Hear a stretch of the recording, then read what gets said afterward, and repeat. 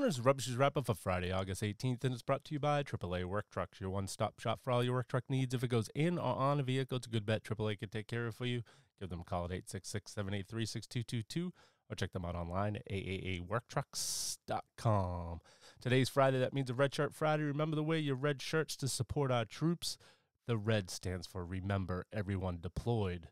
Red Sox lose to the Nationals 10-7 and lose the series 2-1. Chris Sale started and pitched 4 in the third innings, giving up 2 hits, 3 runs, 2 of them earned, walked 3 and struck out 3, and falls to 5-3 on the season. Sox were down 9-1 going into the 7th inning, and Luis Arias hit a grand slam, and 2 batters later, Rafael Devers hit a 2-run homer to make it 9-7, but the Sox could not complete the comeback.